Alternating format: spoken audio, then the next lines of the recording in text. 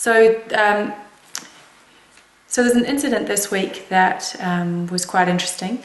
Well, I found it quite interesting and a little bit sad, and that is that Archie had a very, very good idea about how the children could do a workflow and actually work together in order to do a job much better than they were doing it. And he went down to the kids, they were working, they were taking wood chip over to, we have a dam and it has sort of like a bit of a island in the middle, and they're just covering the island with the wood chip. And he went down and he said to the children, he goes, "Are you okay if we do this, that and the other?" And I was like, oh my goodness, this is not good. And what I realised is this is what I do all the time. I go, "Are you okay if, is it all right if?" And it's a sort of a passive way that I'm trying to avoid conflict or avoid someone to not disagree with me, and I'm trying to get them to be nice to me. And I felt really sad for Arch because his idea was really good, and the kids were just like, "Oh, I don't know if I want to do that," or they were pretty like non-responsive. And then what he ended up doing is not going ahead with his idea. And I felt really upset about that, obviously. And I was like, firstly, wow, this is what I do. And he's reflecting that to me like perfectly. Secondly, like, wow, like he gives up his ideas that are really good ideas. Well, this one was a really good idea. Just because someone has disagreed with him. That's something that I do.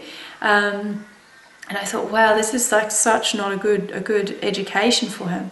So it highlighted to me I need to change that feeling in myself and really emotionally deal with that issue, because he's picking up and he's now acting on that.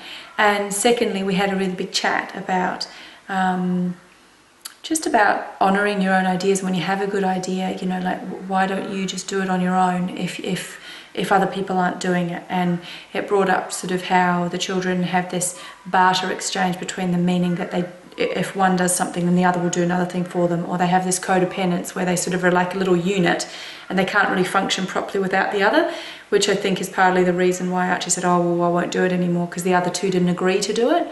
And so we got to have a good conversation. Well, I don't know how much of the conversation they heard, but there was an opportunity for me to discuss some issues with them about, just about desire, about when you have a good idea, doing it even if no one else wants to do it.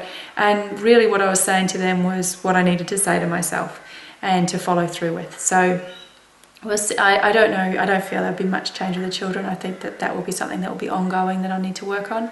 But I know for myself that the children are great reflectors of specific things that are going on in my life, and they show to me like every day something, in fact multiple millions of things if I wanted to see them, but I'm only often catching certain things that I'm sensitive to seeing at the moment. So it was just an interesting reflection of something that happened this week.